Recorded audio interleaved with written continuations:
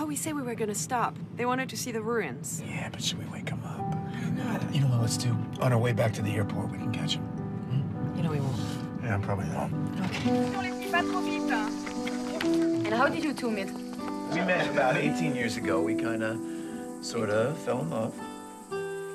And a decade later, we ran into each other. No. You wrote a book, and I read about it and went to look for it. Oh, that's pretty romantic.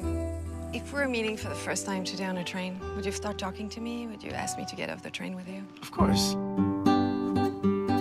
Well, this place is so full of thousands of years of myth and tragedy, and I thought something tragic was gonna happen. Still there. Still there. Gone. You never stop ogling girls. I don't ogle girls. I make love to them with my eyes. Oh, wow.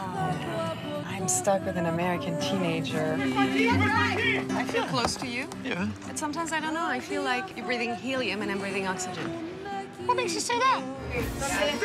I wanted you to say something romantic and you, okay? You are the mayor of Crazy Town. Do you know that? You are.